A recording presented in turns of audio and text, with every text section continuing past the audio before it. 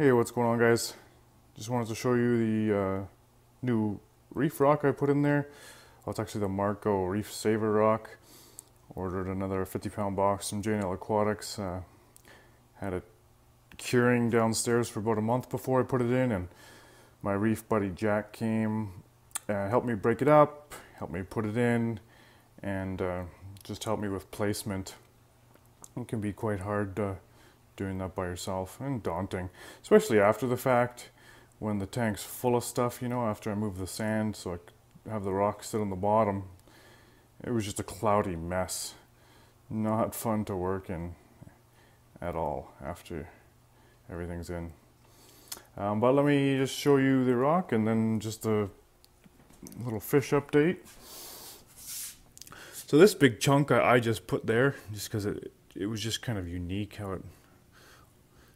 how it's shaped. I put my Christmas tree Monty on it, and that one's just kind of sitting there by itself. Definitely gives the tank more depth, foreground and a background now. And then all this new stuff on the right, I mean, you can tell it's lighter than the stuff that's been in there for long. And these are just pieces that we just broke up, and they pretty much turned out to be random as far as trying to break them right. It didn't work out too well. I just used screwdrivers. Using one was just a nightmare, but if you use three, you can kind of break them how you want. Anyways, just some more places for the fish to swim through and hide. These are all glued together with reef glue. They're not touching the back or glass or anything. They're all base rocks on the bottom,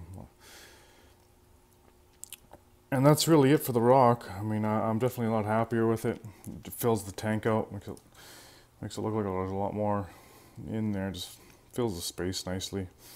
And I just wanted to mention the Anthias that I got. I mean, I got him a while back. You might have seen him in the videos, but I never spent time mentioning it. This big one here is the red fairy Anthias. These guys are called Dispar, these two kind of orange-pink ones. And then there's one in the back. He's a lot darker. He's a male Lyretail. I ordered a male and a female, but I found the female just sitting on the bottom of the tank there one morning, just with her eye rotting out. And I just couldn't see her suffer like that.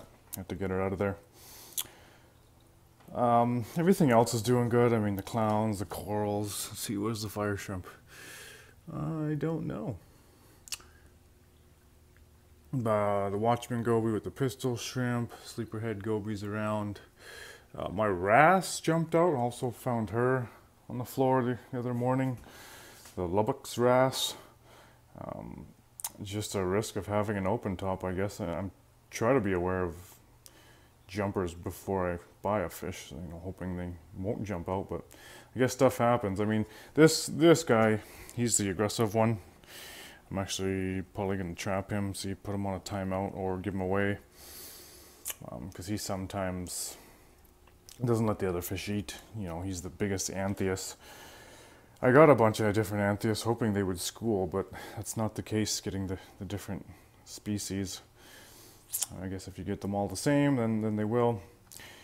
And besides that, I mean, you see the bubble tip split. I know I mentioned that in another video, but I'm going to be giving one of them away, or putting them one down below for now. I just don't want them to get out of hand, because I know they're difficult to remove. But I've seen some good tricks with return pumps. Oh, there's a sleeperhead goby. Oh, and the fire shrimp is, oh, the lighting isn't going to cooperate, but there's the fire shrimp there. Anyways, that's really it for this video, guys. I'll be getting a new frag order to fill in the new rock I put in, so I'll try to have that update next week. Thanks for stopping by. Until next time.